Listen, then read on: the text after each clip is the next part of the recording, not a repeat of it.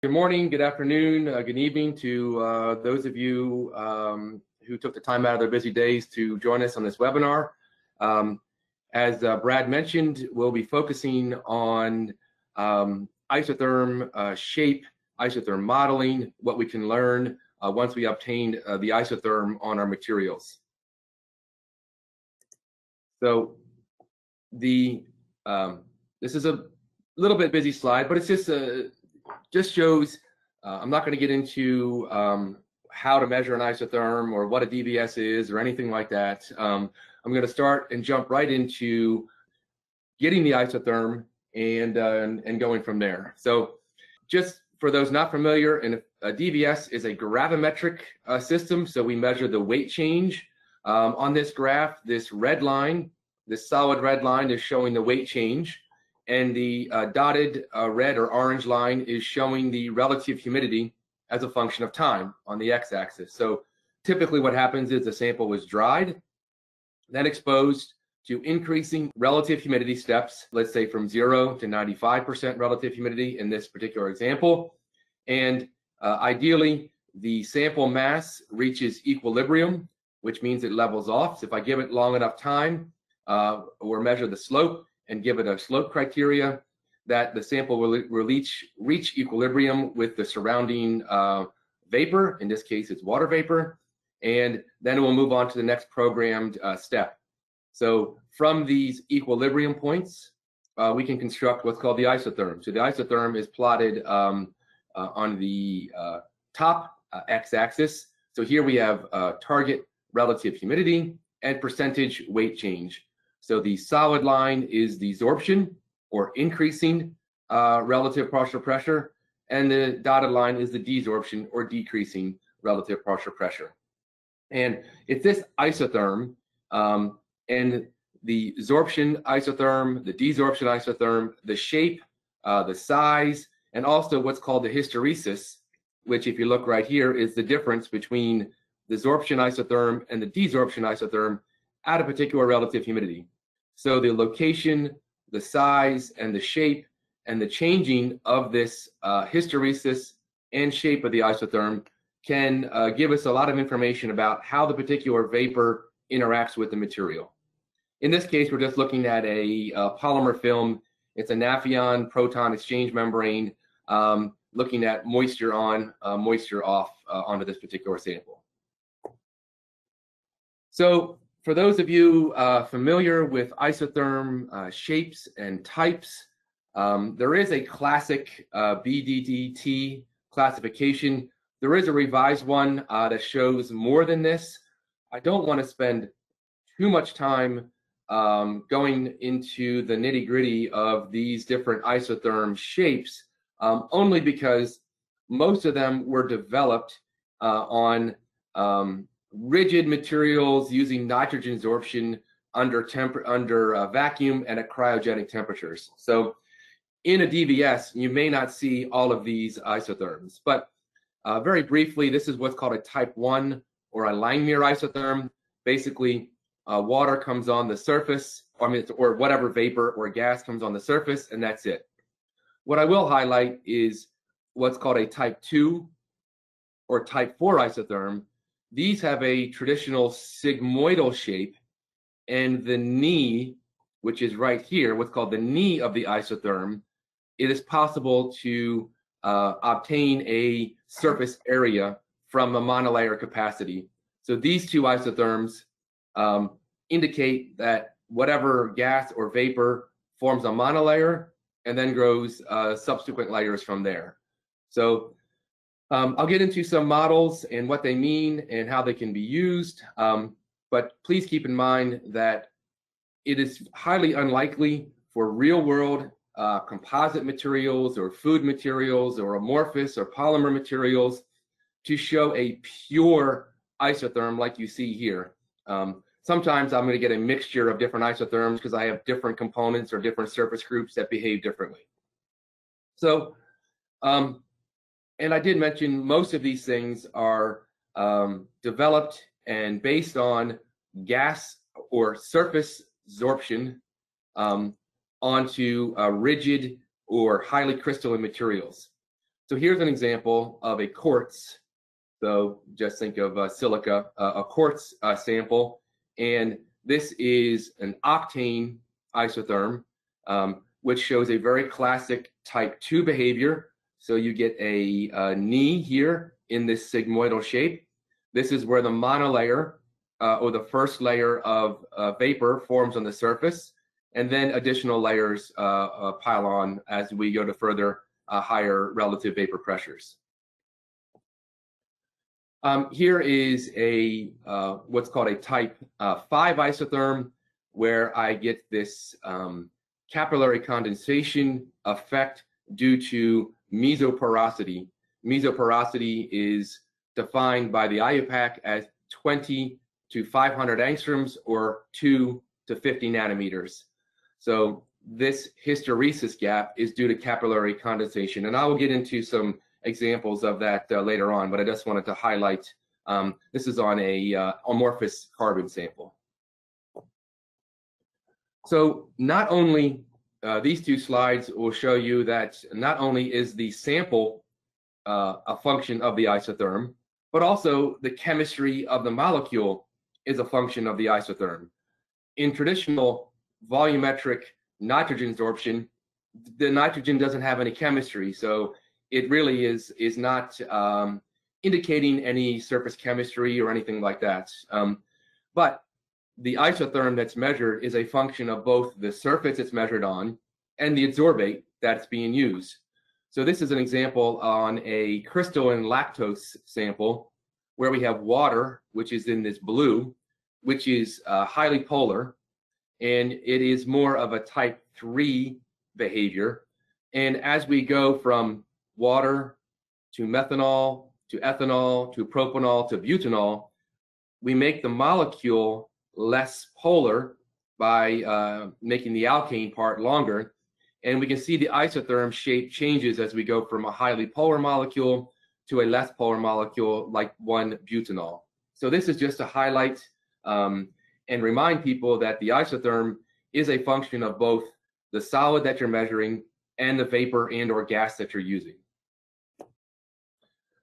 So over the years, there have been developed a wide range of isotherm models. So once I get an isotherm, I can fit it to either an empirical or semi-empirical or a fundamental model.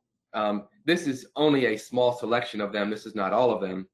Most of these, what I will call classic isotherm models, are typically assuming surface sorption only.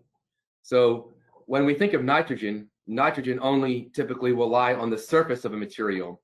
When we think of a DVS experiment, I can use water or ethanol or acetone or some other solvent where the material might be partially soluble in. So I have surface and bulk sorption. So a lot of these classic equations, like the Langmuir equation, in particular the BET equation, only assume surface sorption, and that's important. So in a DVS environment, these models are typically applied when I'm looking at what I will call a rigid material, like an oxide, alumina, silica, activated carbon, things like that, or a highly crystalline material where the molecule of choice, let's say water, is only laying on the surface of the material and is not partially soluble in the material of interest. When we're dealing with natural materials or amorphous materials or foodstuffs, these are very often, in particular with water, these materials will often get a significant amount of bulk absorption in addition to surface adsorption. And that's pretty well understood. The bad news is that very often when I'm using water on an amorphous polymer or a protein or a food material, I can very often get this isotherm shape that'll have a very similar isotherm shape if I go back to this type 2 or sigmoidal isotherm. Keep in mind, this isotherm assumes surface sorption only. However, with a lot of natural or organic materials, in particular where water is partially soluble in, I can get this sigmoidal shape, but it is not due to surface sorption.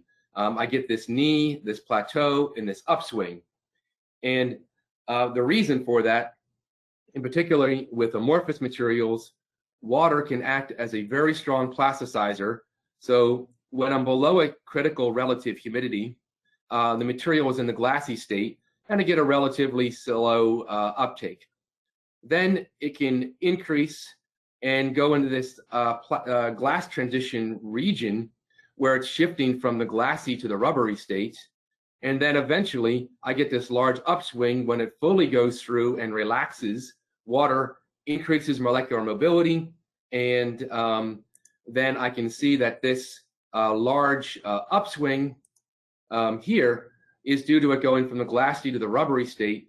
And for good or bad, I get this isotherm shape that may look like a surface sorption isotherm, but it's actually not.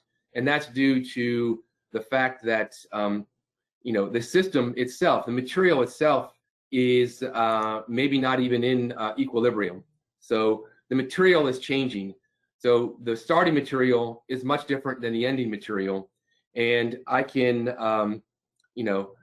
there are some ways to model. These are more based off of kind of polymer solvent isotherm models.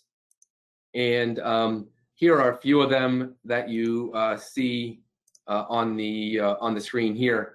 I'm not going to go into detail into all of these, but I just want to highlight the fact that many what I'll call real or real world, or in particular organic or natural materials, or food-based or starch-based or cellulose-based materials can behave in a very complex and in fact dynamic mode with water in particular, or another solvent where it is highly soluble in. So for these type of materials, it's very difficult to use one model or one type of mechanism.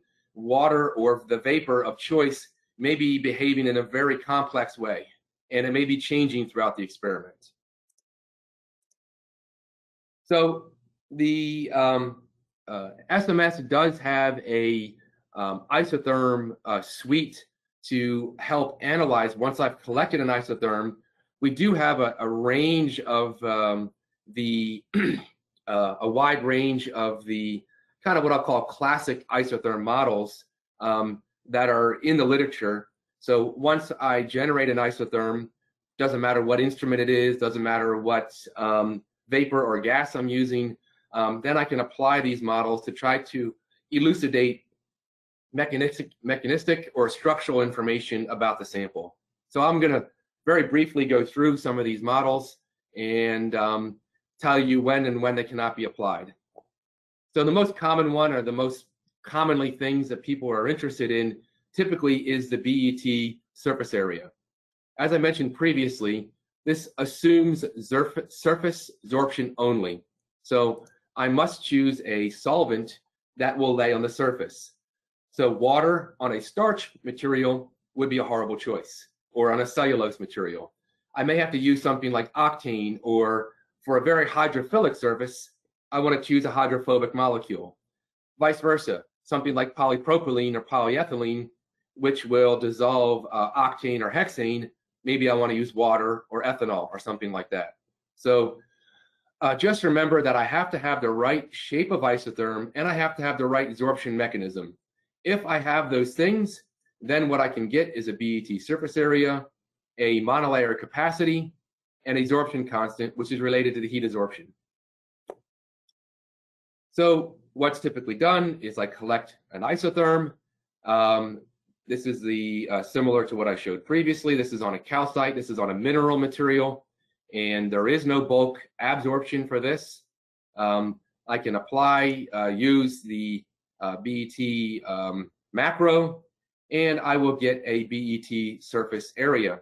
It should be linear over the range of 5 to 35% P over P naught, or percent RH if you can use water, assuming that you have the right isotherm. So I get a monolayer capacity, the C constant, which is related to heat absorption, and a specific surface area. If you want to be 100% technical, in a DVS experiment, I would call these specific surface areas because they're specific to the molecule that we're using to measure the surface area. The GAB equation is an extension of the BET equation. The BET equation assumes a monolayer, and then every other layer is the same. The GAB equation adds an extra term to allow for subsequent layers to have a different heat absorption than the first monolayer. So again, you generate an isotherm. Typically, it should be a type 2 or type 4 isotherm, and I can apply the macros appropriately, and I will get a GAB plot. And the output that I will get in the GAB gives you the monolayer capacity, a C absorption constant, which is different from the BET, so it's not going to be exactly the same, but it's related to monolayer coverage, and a K constant, which is related to the multi-layer heat absorption. Again, this assumes surface absorption only. The double Freundlich isotherm is typically mostly just an empirical model. It does not require monolayer formation. It could be used for water absorption. It doesn't have any physical or theoretical basis to give you information about the absorption process. It's basically just an empirical model. It has 4 fit parameters because it's there's a four fit model that is applied to this particular application. It is in the literature, so we have it in there. It's not as widely used for a direct application, but some people use it, so it's available. And again, you can get the plot with the fit, and it gives you the fit parameters. The DR stands for Dubinin-Radskevich, and this is to give you micropore volume. So according to IUPAC, micropores are those less than 20 angstroms. So by a DVS experiment or a gas absorption experiment, it doesn't matter if it's volumetric or gravimetric, I showed you a meso-porous isotherm. It is possible to also measure micropores. So the micropores are anything less than 20 angstroms. Meso-porous, which I'll get to later, are between 20 and 500 angstroms. Above 500 angstroms, the pores are too large to give you any artifacts or effects in the isotherm, and they can't be measured by gas absorption techniques. They have to be measured by liquid absorption techniques like mercury pore symmetry or other methods. So what this micropore volume does, it gives you the volume of the pores. So this should be on a microporous material. So examples could be a chattel hydrate, a zeolite, a MOF, an activated carbon, or anything else where you expect the pores to be below 20 angstroms. A typical artifact of something that is microporous is you'll get a very high uptake at low partial pressures. Basically, as soon as I introduce any vapor, it immediately fills those micropores, and then above that, I just have surface absorption. So here is the micropore range. Typically, that's going to be below 5, maybe 10% P over P naught. The pores fill very quickly. And then on the desorption side, they may not always remove. Some of those pores might hold on to the water or other vapor or gas and may not be removed. So the behavior, or what you'll get, is something along these lines where I have a very fast uptake at low partial pressures and then almost nothing above that. Again, you can use the Dubinin-Radskevich, and it'll give you a plot, and the output will be the total micropore volume, essentially the volume of the micropores based on the absorption of the gas and or vapor that's in those micropores. So it gives you a volume. It does not give you an indication of the size of the pores. And that leads us on to this micropore size distribution. This is essentially based off a T-plot. It's very commonly used and applied in a wide range of absorption equipment. And the output will be a micropore basically distribution, and also a micropore volume. And again, this should be used on microporous materials. So in this case, we have a 13x zeolite.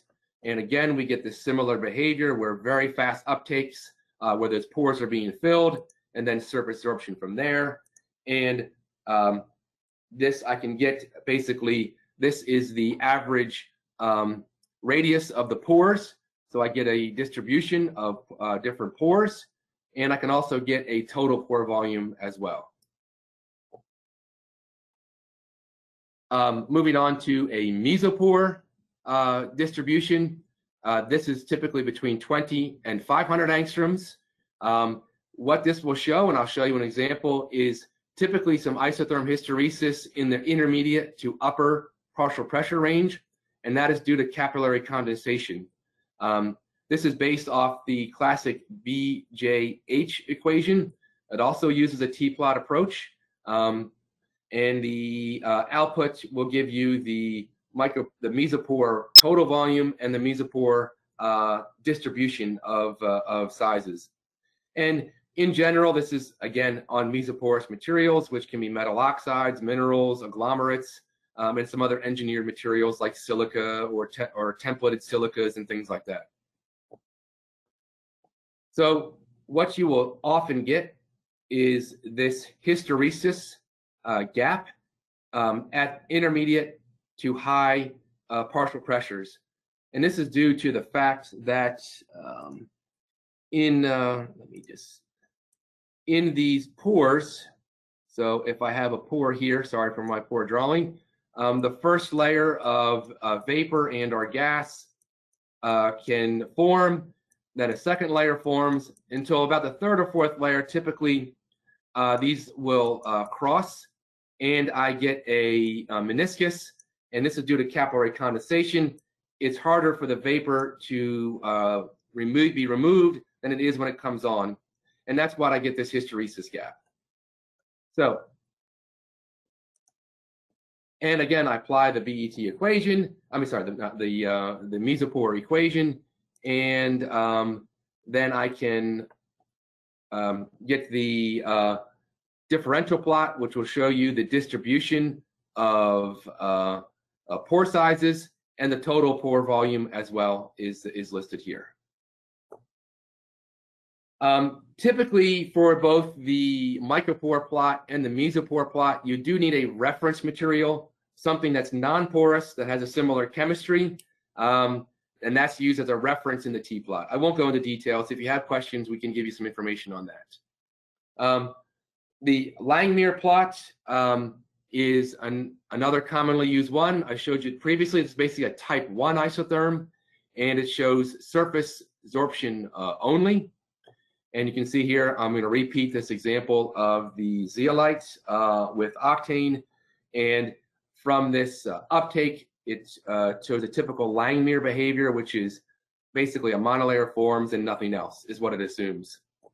And you can see here is the Langmuir plot. So moving on, there's two other models that I'm going to finish up with here. We do have, I showed you at the beginning, kind of a laundry list of commonly used models, and we have applied several of those into basically a fitting algorithm to try to find which model might have the best fit. So these are the models that are used. These are models that have been used over the literature. A lot of them are from the food industry. But what this macro allows you to do is to rank the models based on which one gives you the best fit. So I take an isotherm. For instance, this is water on crystalline lactose. And I apply this. And what you'll see is when I apply it, it will rank over here.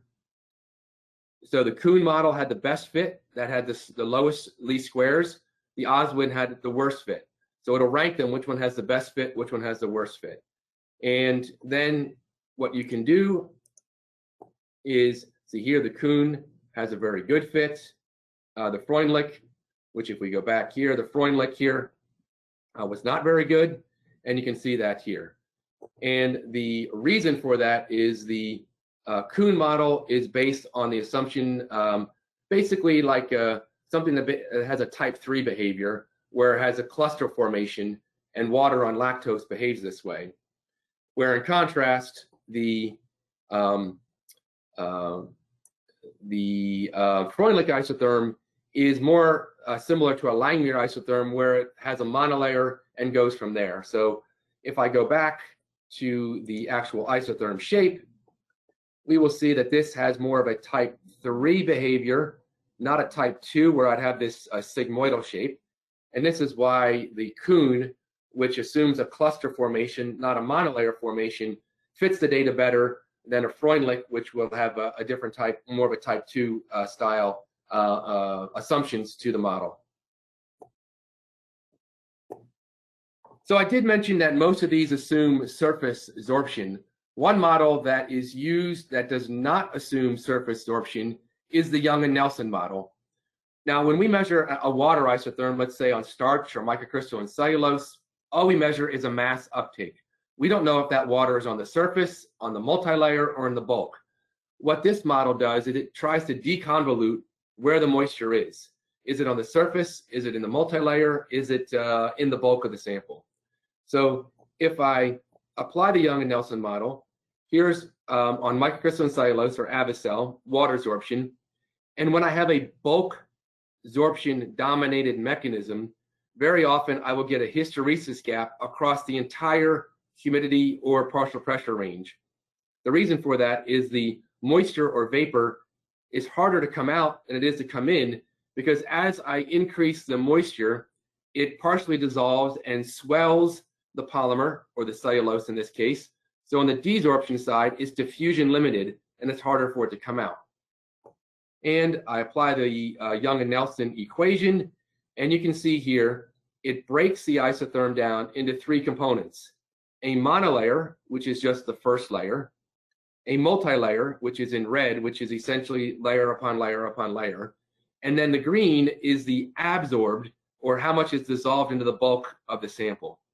And this could be related to things like free water, which would be the water in the multilayer range, which is free to move around, or bound water, which might be bound up or tightly bound either on the surface or in the bulk of the sample. So sometimes this can give you an indication, whereas the DVS just gives you total amount of water, this can give you an indication of maybe how mobile or accessible that water might be to other components or other constituents or packaging material or things like that.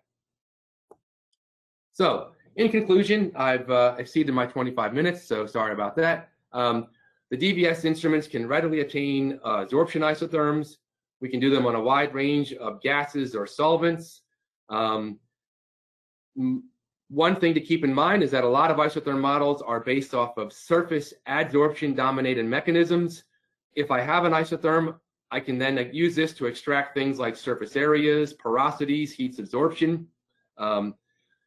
These are typically for highly crystalline or inorganic materials that will not swell or dissolve into the solvent. When I'm talking about natural or organic or food materials, these are often bulk absorption dominated mechanisms, particularly with water. And these have very complex and dynamic behavior and are difficult to define by a single absorption mechanism. The SMS does have an isotherm suite to help rapidly screen a wide range of isotherm models. It does not have them all. We are constantly developing. If you have ideas or suggestions for more models you'd like to see, our application science team is always open to expanding the functionality of this software. So I didn't get into other isotherm types, but hydrate, solvate, co-solvents, there's other things you can do. So in the interest of time, I'd like to thank you for your attention. I'd like to thank my colleagues at Surface Measurement Systems and the Particle Engineering Lab at London Imperial College, who helped with some of the data and slides that I showed today. If you have a 100 milligram pileup of powder, which models are reliable considering the gap formed between the particles?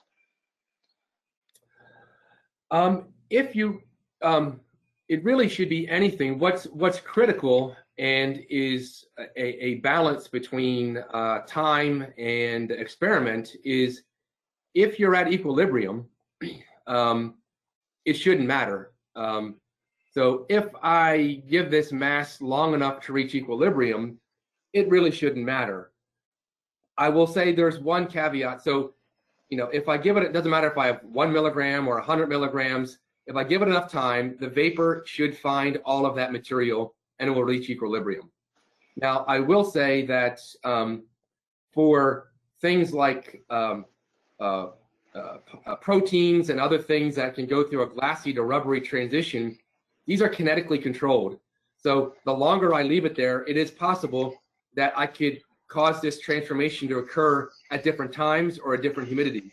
So there is basically two things happening. You have a thermodynamic absorption, but you also have a kinetically controlled or limited phase transition that could be occurring. So I will say it can be complex if I'm dealing with an amorphous material that's partially soluble in your gas or vapor that you're using. In the microcellulose, is the hysteresis kinetic example? If you wait long enough for the RH to step the hysteresis, will it go away? In my experience, it'll not go away completely. I've done very long experiments where I've left it there for a day at each humidity, and there is some real hysteresis, and that's due to the fact that the starting material is not the same as the ending material. If you think about it, the material is swelled, and so it's physically changing, and the void volumes are different and everything. So although this hysteresis gap can narrow, it typically does not go away. Now, if I did a second absorption cycle, the hysteresis gap will be narrowed, but it doesn't go away, because what happens is that the void volumes and things rearrange and restructure. It does get slightly smaller, so the second absorption cycle is typically up here a little bit, but does not go away completely. It's because the material is physically different. So a dry material is going to be different than a wet material. So it's not only kinetically limited, but it can be minimized if I give it there long enough. What isotherm models would you recommend for pronounced type 3 data where the J shape is really exaggerated? Type 3. So so here's kind of what a type 3, if we're talking about this here. Off the top of my head, like I said, I believe that the Kuhn model is one that will fit a type 3, and that's what we see here. And I think I have to go back and look at all of them to remember off the top of my head which other ones, but it might be this Hasley, because this does have a good fit to this as well. But those are models that can be applied. Clearly, the GAB or the BET or the Langmuir models would not apply because they all assume monolayer formation. Are the models exact to the pore size distribution of especially small micropores, example 0.7 nanometers? The limiting factor on the micropore size would be the size of the adsorbate. So the critical thing is on a microporous material, and I'll be quite frank, a microporous material. Let me go to here. The more data points you have at low partial pressures, the better your data will be. Now, the DVS vacuum is more suited for very low partial pressure steps. And if I was only interested in microporous materials, the DVS vacuum allows us to do, very low 0.01% RH steps, and I can get more resolution here at the lower end. On a traditional gravimetric atmospheric DVS, maybe 0.1% RH as opposed to 0.01% partial pressure. So the quality of the data is going to be limited by the number of isotherm points I can get in the micropore range. And for a lot of materials, that may be required to use something like the DVS vacuum as opposed to the atmospheric DVS systems. How do we get the DVS data analysis suite? Well, I would contact us. I mean, you should check. You can check if you contact us. We can check with your original order to see if you purchased it, and then we can there's usually CDs sent with the instrument, but they all get lost. IT department steal them. So I would contact your local salesperson, and we can look up your record to see if you purchased this. And then if you did purchase and don't have it, we can supply you with a license with it, and you can download it and install it. So if you didn't purchase it, then you'd have to purchase it. I would suggest talk to your local salesperson if you're interested in the Isotherm analysis suite. What models would you recommend for hydrated materials such as MGNH4P04.6H2O? Sorry, No, that's okay. Well, I didn't show it here, but I do have an example, and this can be somewhat tricky. If I have an actual structural hydrate, so this is an actual stoichiometric hydrate where it starts out as a dihydrate.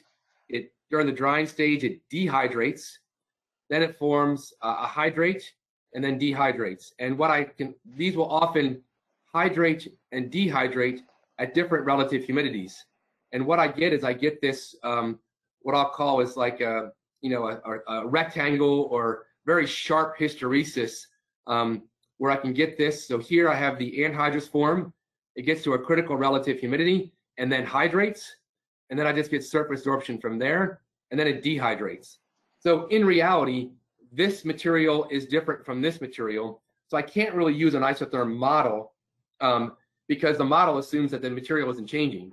But what I can use this to see how stable this hydrate is. The location and the width of this hysteresis will tell me how stable or unstable or how reversible this hydrate is. You can see this one has 2 cycles. The second cycle is exactly the same as the first cycle. So this one, water comes in and out very easily, hydrates, dehydrates. And that's not always the case. Sometimes it'll hydrate and doesn't come out. Sometimes when it dehydrates, it collapses the structure of the material. But you very often get this hysteresis gap of where the hydration occurs and the dehydration occurs. Second part to that question, given the dehydrated crystal already has 6 water molecules, is it possible to gain meaningful information using DVS of water? Yeah,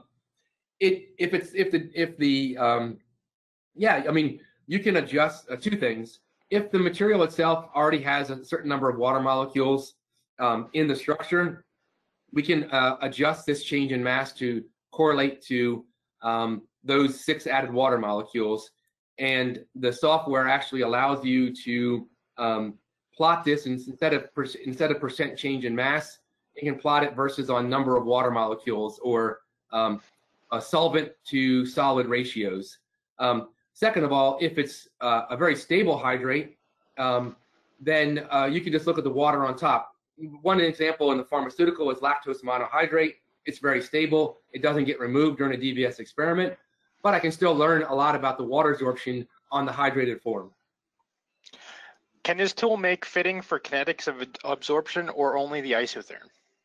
What I showed you today was just the isotherm. Let me go to the DVS software. We do have this was our isotherm suite. The isotherm is just looking at the isotherm. There are models, and we do have things to look at diffusion kinetics and other kinetically limited. So if I want to measure the rate of absorption, we have a simple Fickian 1D diffusion kinetics and also permeability. So we can look at both diffusion and permeability in films or powders or fibers or things like that. So what I showed today and talked today was focused on the isotherms, but certainly we can use the kinetic information. So for instance, looking here, we can fit these slopes to different models to try to deconvolute the diffusion or the kinetic or dynamic information.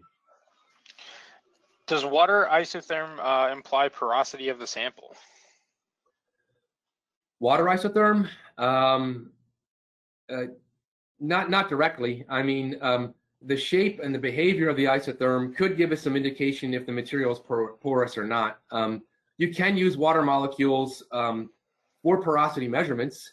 Again, these would be typically on rigid materials, but there's nothing in the model in terms of the mesopore or micropore model that says you have to use a certain gas and or vapor. I can use water certainly to obtain both mesopore and micropore size distributions and volumes. There's nothing in the models that requires it to be a particular vapor. It just has to be the right type of isotherm and the right system for it to be used. Can I apply any of these models if my materials are amorphous and recrystallize during the water sorption process? That's going to be difficult because once it recrystallizes, again, the material has changed. So your material at the beginning is different than your material at the end. The isotherm model is assuming that the material isn't changing. So the only thing you could do is if, for instance, let's say, not in this example, but let's say that the material recrystallizes at 70 or above 70% RH. You can, in these isotherm models, put in the limits. I can only fit the data. Let's say I don't want to use the entire isotherm, but I only want to use the data from 0 to 60% relative humidity.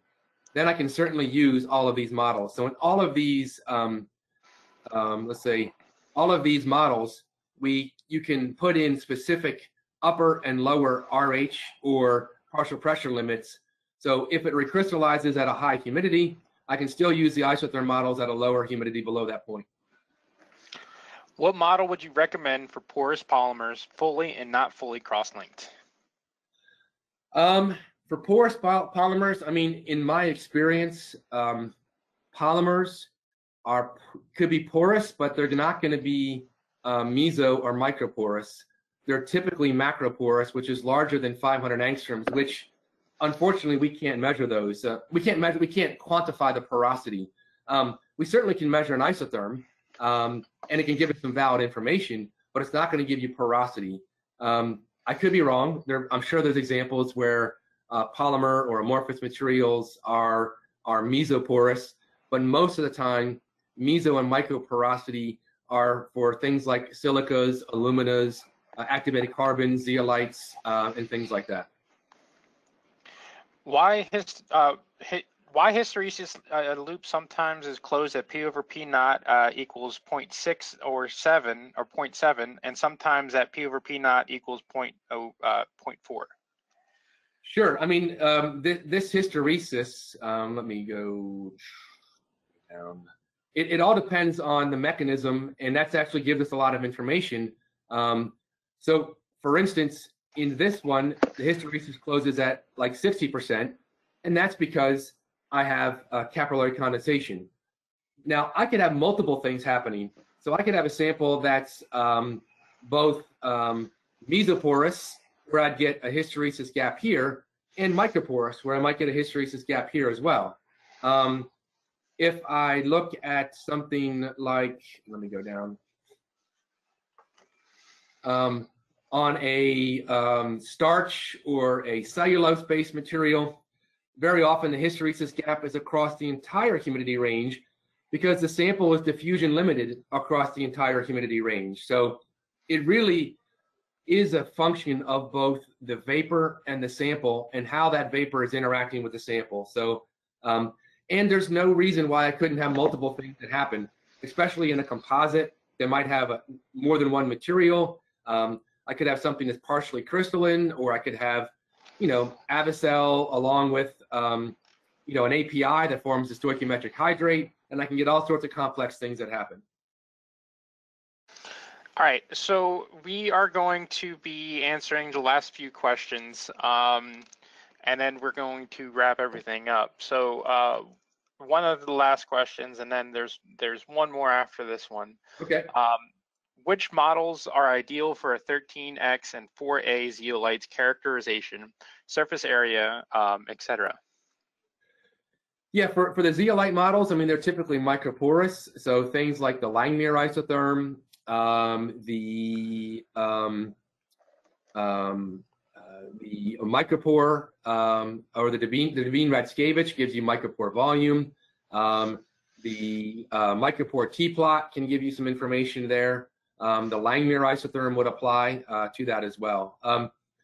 I mean, one thing to note when you're dealing with microporous materials, very often in if you want to use the BET model for microporous materials, very often for microporous materials, you have to be very careful about the range in P over P naught that you use.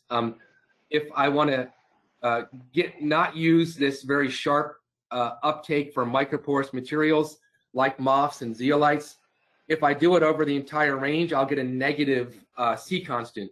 What people typically do is they bump up this lower limit, maybe not 0.05, maybe 0.1, maybe 0.15.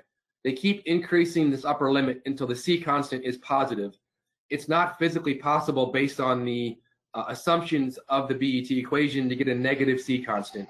So if I apply the BET equation to a microporous material and I get a negative C constant, that's this C term here, then what I would recommend is that you increase this lower limit and until it becomes positive. And that's typically what people in the nitrogen or gas sorption areas do on microporous materials as well.